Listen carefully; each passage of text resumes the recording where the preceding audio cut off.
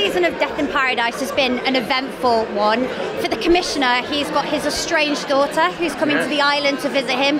Talk to me about your thoughts on that storyline. Do you think he's going to want a relationship with her? Well, you see, now I'm under embargo. I am not allowed, because Tim is the executive producer, and he's here as a sort of policeman. And if I say one word out of line, he has a stun gun in his pocket, and he'll just silence me. So I can't. People have to. But he's conflicted, isn't he? Yes, I will say that much. He is conflicted. There is a kind of resolve.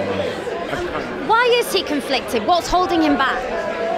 The fact he doesn't know her. You know, they've never met, and she comes, and he has a life, and it's difficult in that situation. That's why.